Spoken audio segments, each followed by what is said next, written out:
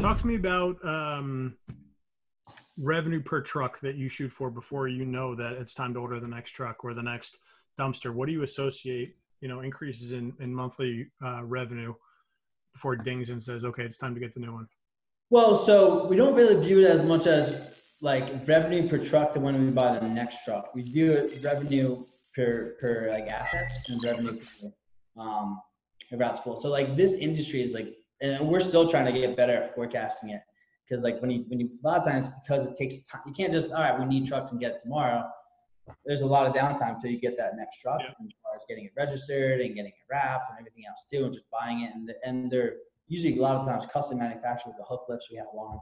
So we're still trying to get better at forecasting that. But typically we view it as if once we're at capacity with not just our routing, but really our trucks.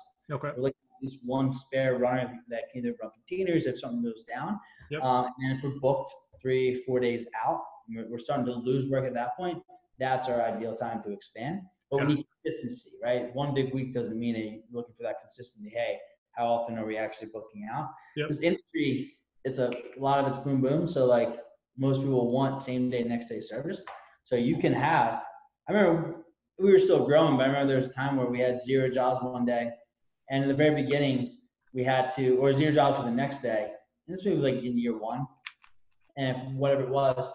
And we didn't like laying guys off, giving guys off because they wanted the hours. In the beginning, we knew it was because we weren't doing enough marketing. So like, all right, we'll have you come in the next day and we'll find something for you to do and whatever. And we booked like 16 jobs in that time span for the next day. It's crazy how like just by how much, just when calls come in and they want to book, you can book that same day or next day. They're ready to do the work. So it's tough to say. It's still something we're trying to get better at. But we like to say if you're booked out and turning jobs away consistently, and I think no more booked out than a week, and that's time you start considering that. But do you have the capacity at the same time to handle whether it's staffing or whether it's, not just your actual capacity with the trucks, but your staff. As you add more trucks, how much internal staff do you need to add? And that's why the big thing is having a call center is so important for people that like for the franchises, just because it's not about do you need how many guys to be on the phones at all times. It's how many guys do you need on the phones when you have surges. When you get 10 phone calls at once, do you have enough guys to handle that or get back to them quickly? One of the worst things any business can do is not answer the phone. Sure. So that's where it comes down to.